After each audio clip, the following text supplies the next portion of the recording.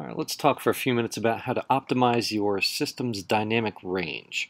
It's actually fairly simple to do it pretty easily out of the box. You just have to do a little bit of research beforehand to know what the noise floor and what the maximum input and output levels are of each device. And these are easily attainable through most manufacturer spec sheets. The first rule of thumb is to maximize the output of all devices. Because what you want to do is send the strongest possible signal out of a device so that you have the best possible signal-to-noise ratio exiting that device. Now, we don't really care what the input capability of the device is next. We just want to maximize that signal output. Because at the input of the next device, that's where we worry about if the signal is, if it's too strong, then we attenuate it or pad it at the input. Or if it's not quite strong enough, let's say the input capability is greater than the output capability of the device before it, then we can boost it a little bit more at the input of that device. So typically you will have either a trim or gain control or perhaps simply an attenuation control at the input of the device. So if you have a knob that says input gain or trim, something like that, that's where you would adjust this to compensate for the level of the signal incoming into that device. And this is a nice little chart here that kind of demonstrates what an unoptimized gain structure will look like of a bunch of different devices with different input and output capabilities. So at each device here, let's take a look here. We're going to start with our mixer, which has a dynamic range of 96 dB. Has a noise floor down here at around minus 70 and goes all the way up to plus 27 dBu. This next device, an EQ, can only handle up to plus 21. The following device can handle up to plus 15. The signal delay up to plus 18. The limiter can handle up to plus 21. And our amplifier, the last device in the chain, our signal chain, can handle a signal of up to plus 3 dBu. And these are all dBu values here on this chart. And if we don't optimize the signals going from device to device, you'll see this mixer can handle up to plus 27, but if we just leave everything at unity gain, going through all of the device here, we have to go with the lowest common denominator. Like this device here can only handle plus 3, so even at our mixer, we're kind of stuck at a ceiling of plus 3 dBu here. So we really can't exceed that without clipping the input of our amplifier here. So it doesn't really leave us a whole lot of room. And again, our noise floor here is going to be as high as the highest common denominator. So here our mixer actually has the highest noise floor. So the distance here between our noise floor and our maximum output of our system gives us a total system dynamic range of 72 dB. That's the distance between the noise floor and the max output. Again, that's not a 72 dBu, that's not a fixed value, it's just simply a measurement of the distance between these two dBu points. Now, one way to optimize, we see, okay, first thing we want to do is kind of take the difference between the lowest two here. So this lowest one here at plus 3, the next lowest capable device is plus 15. So what if we take the difference between that and see if we can optimize the chain a little bit. Up here what we do, we add a 12 dB attenuation. We just simply a 12 dB pad at the input of our amplifier here, and that effectively what it does is it makes this amplifier able to handle a signal of up to plus 15 dBu, because if it's padding a signal by 12 dB, the incoming signal is really 12 dB greater than plus 3.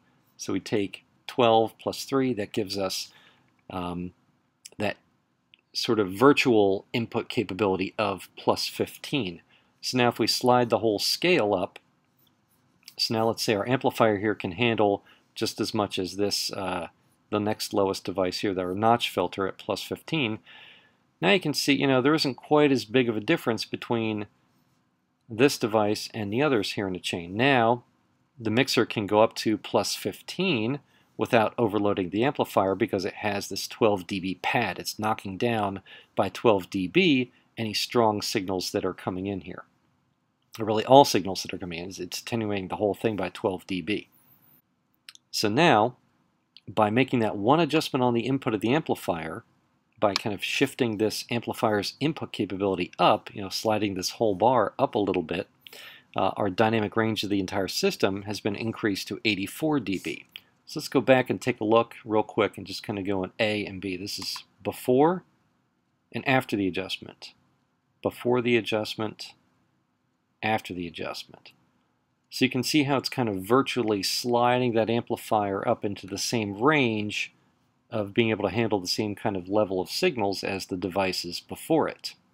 Okay, well, what if we do that for all of the devices?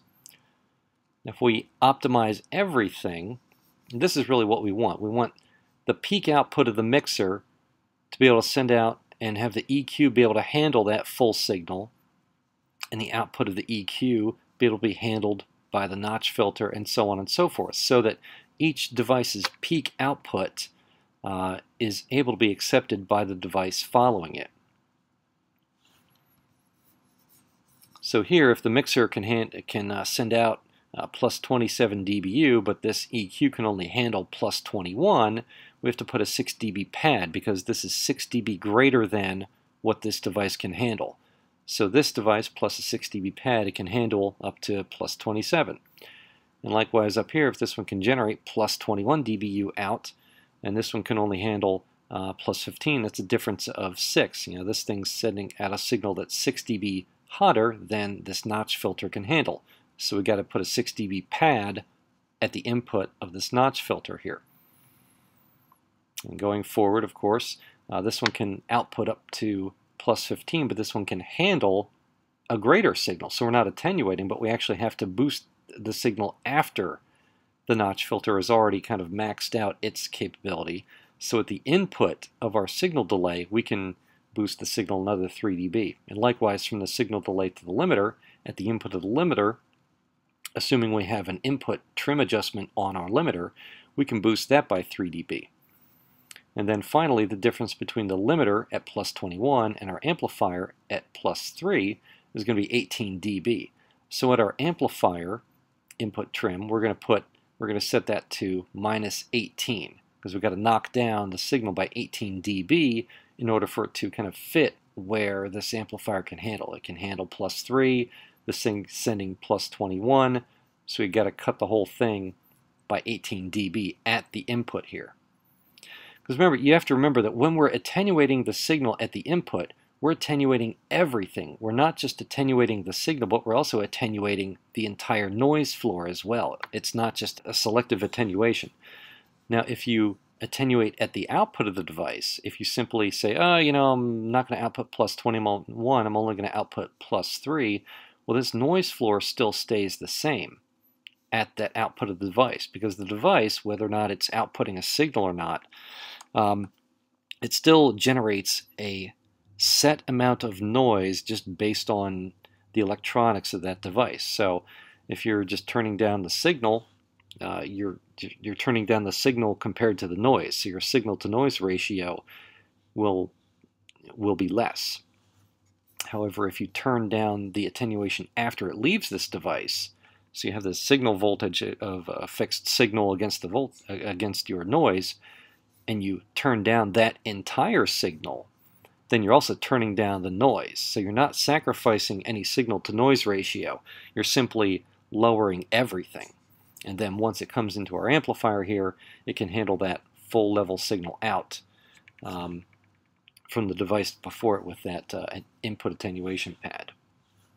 So again, if we go back, we started with a system dynamic range of 72 dB from its maximum output to its noise floor. Make one adjustment at the input of the amp here. Here in this case it's a 12 dB attenuation. And then that increases our system dynamic range to 84 dB. And if we optimize everything going across the chain, now we have a system dynamic range of 90 dB. So going from an unoptimized of 72 to an optimized gain structure of 90, we've gained 18 dB of more signal compared to noise. So it's 18 dB less noisy. And that's certainly a very good thing to have, especially in a live sound system where you're turning up the gain quite a bit, and you're trying to get every last bit of level out of the system to cover people far away. I'm sure you've all heard the PA systems that just when they're not even amplifying anything, you just hear this kind of noise in the background coming out of the loudspeakers. Well, that's a system that has not been optimized. You don't want to have any just background noise being amplified through the system. You want to maximize the amount of signal to noise. So you really shouldn't hear a whole lot of hiss or just general kind of noise through a loudspeaker system. It's kind of a dead giveaway that someone needs to optimize the gain structure of that particular system.